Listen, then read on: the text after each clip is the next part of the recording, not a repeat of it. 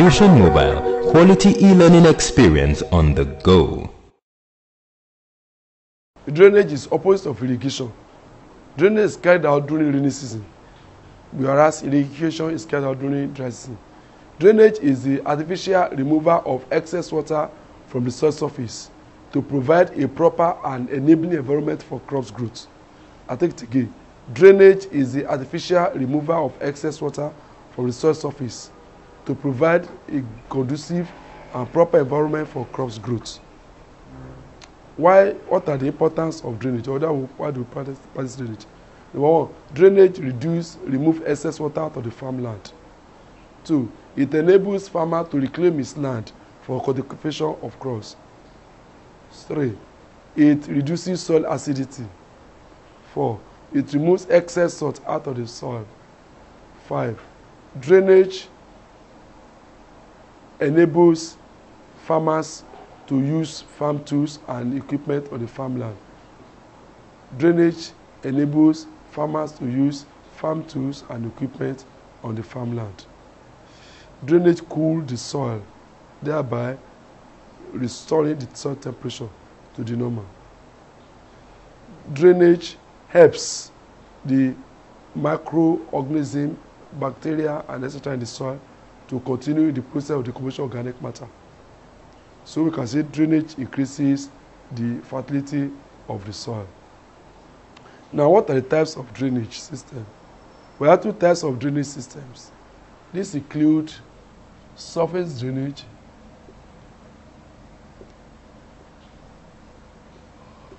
and subsurface drainage. Surface drainage is also called underground drainage.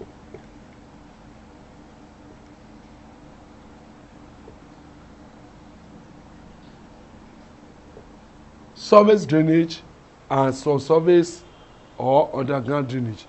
Surface drainage involves the opening of the soil, construction of open ditches, channels or trenches on the farmland to direct excess water out of the farmland. It involves the opening of the soil and construction of open ditches, channels and trenches on the farmland to direct excess water out of the farmland. Meanwhile, subsurface irrigation involves the opening of the soil and the arrangement of pipes or molds or ties under the soil to direct water out of the farmland below the soil surface.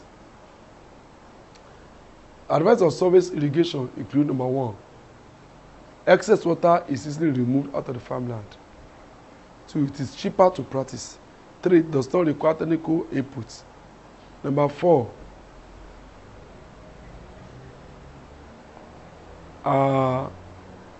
the crops can be easily grown on the land after the drainage. The crops can be easily grown on the farmland after the drainage. Disadvantages: number 1, it hinder the trenches and channels hinder free movement of farm machinery. The ditches or trenches make the farmland untidy. The farmland becomes untidy. Next, ditches occupy part of the farmland that could have been used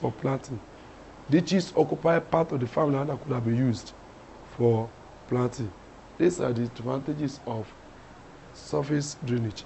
Then subsurface drainage. I said it involves the arrangement of pipes or molds or ties under the soil to direct excess water out of the farmland. Now, advantages include: number 1, it does not hinder free movement of farm machinery. 2, complete number of crops can be grown on the land. That is for subsurface drainage. It does not hinder free movement of farm machinery, but it has some disadvantages. Number 1, it is expensive than surface drainage. It's expensive. 2, the tiny holes on the pipes may be blocked, thereby frustrating all the drainage process. Now, I believe we have come to the end of irrigation and drainage. Make sure you attempt all the questions that will pop up on your screen. Should you have difficulty in answering all the questions, do not hesitate to refer to your video. God bless you.